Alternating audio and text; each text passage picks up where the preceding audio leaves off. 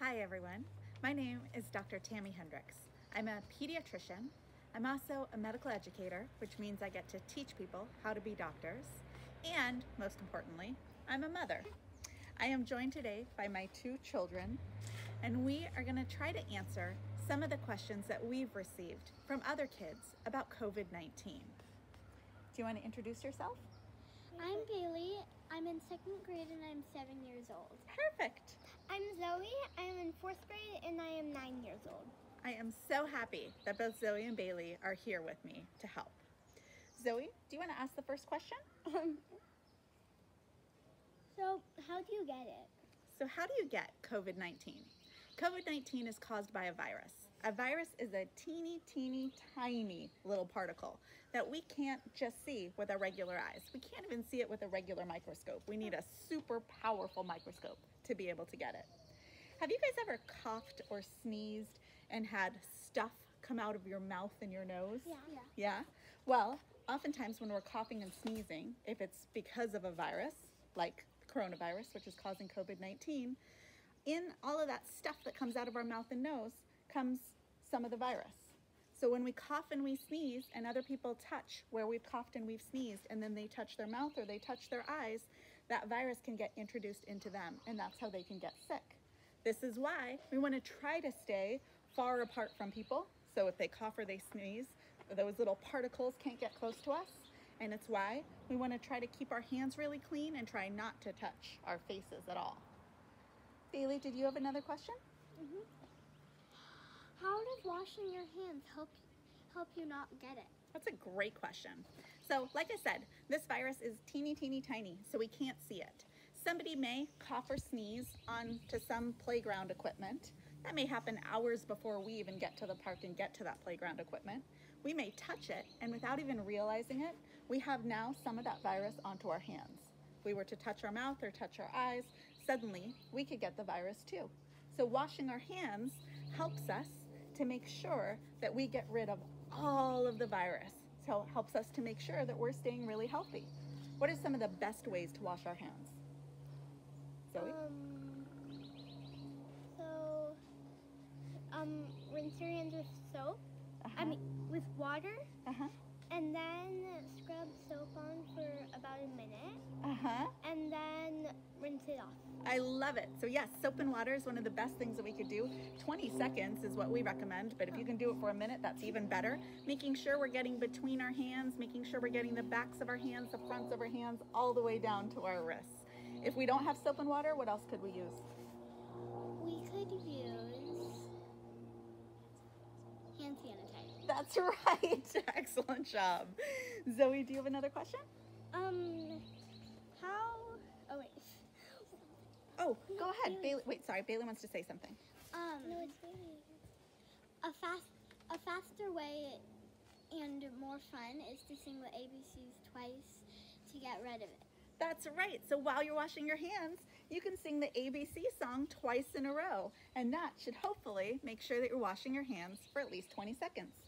Bailey, do you want to do the next question? Let me go to the next question.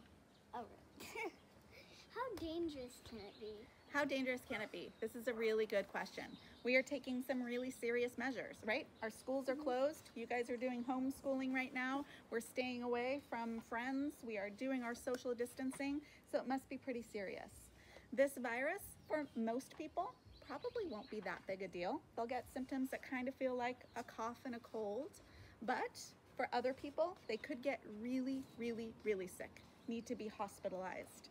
So for that reason, it is pretty dangerous, and we would just want to try to limit the spread to as many people as we can. Yeah. Exactly. Bailey just whispered to me over 65, and that's right. The people who we're most worried about are some older individuals, people who are older than the age of 65 years, or people who have other illnesses. But anybody can get sick from this virus. So it's really important that we all take it very seriously. Kids don't get it as much as adults, though. That's right. Kids don't get it as much as adults, although there have been some kids who have gotten pretty sick from it. Luckily, there are people like me, doctors, nurses, respiratory technicians, all the people in the hospital that are there to help us when we get sick. When will it go away? When will it go away? That's the question everybody wants to know, right? About when will it go Yeah. away? When can we return back to our normal lives? When can we go back to school? We don't know yet, because we don't know how well we're doing right now to help decrease the spread of this virus.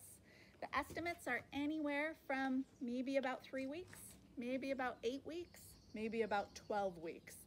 And we don't really know. We just have to take it day by day and see how good we are at decreasing the number of people who are getting it.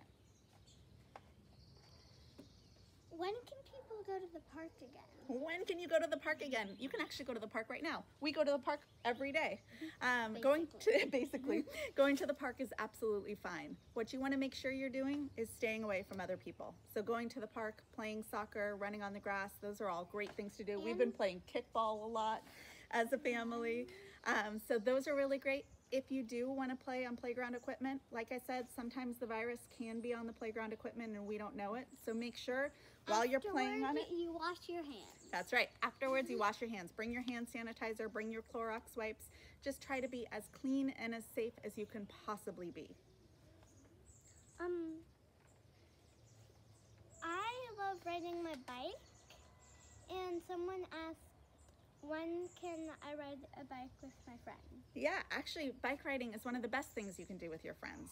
You can stay separate from them, right? At least 6 feet.